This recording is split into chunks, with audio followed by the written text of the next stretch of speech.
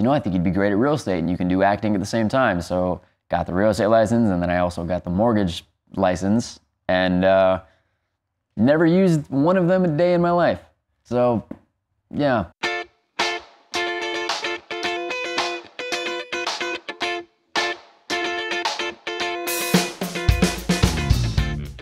I've wanted to do it since I was about 5 years old. It was one of the first things I imagined wanting to do. My mom is always like, look, if you want to do it, you got to go to college, you got to do this, you got to do that. I did all that. I went to college, I got my degree. My college years, junior, senior year, I got bit by the bug all over again and just realized I got to do what I got to do. I got on Craigslist, tried to find extras work after I moved back to LA. There was an agency on the same floor. They saw me in the lobby, reached out to me, asked me to audition for them. I did.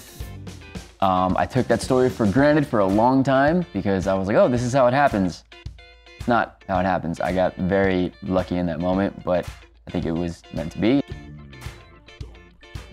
I'm all about simplicity. A pair of Chuck Taylors, some cuffed jeans, and a white t-shirt. So, I don't know, Grease, James Dean. You know, I really like the 50s, to be honest. I love the 50s. I love the cuffed jeans and the, you know, the Chuck Taylors. I love the hair back then. I thought it was just really cool. The cars, all of it. And I think it was all just a big fashion statement. Yeah, Love Hard, it's myself, Nina Dobrev, Jimmy O. Yang, Harry Shum. It was an amazing cast, an amazing group of people to work with. It is a romantic Christmas comedy.